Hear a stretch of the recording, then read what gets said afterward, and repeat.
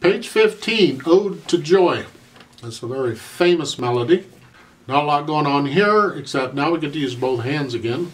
The first line of this, all the notes are in the upper staff, so we're going to use the right hand for that. It's just convenient to do so.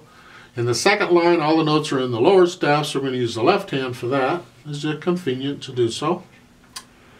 And for now, I recommend when you put your hands on the keyboard, you put both hands up when it starts.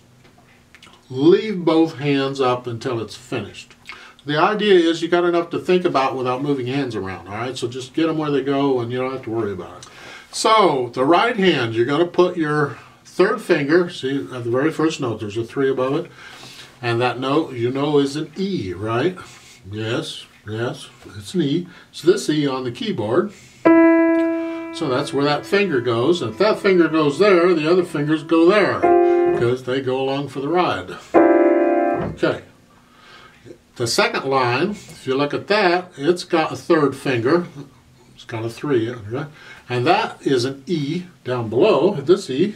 And if that goes there, these fingers go here. Well, big surprise, we're still in C 5-finger position. Imagine that. Because the bottom note is a C in each hand, and we're using all 5 fingers. All 5 fingers have a designated key to play. Yay, everybody's happy. So let's try this. You got your hands where they go? I'll give us 4 counts. We'll play it together slowly. I have the metronome at 60. It's beating quarter notes.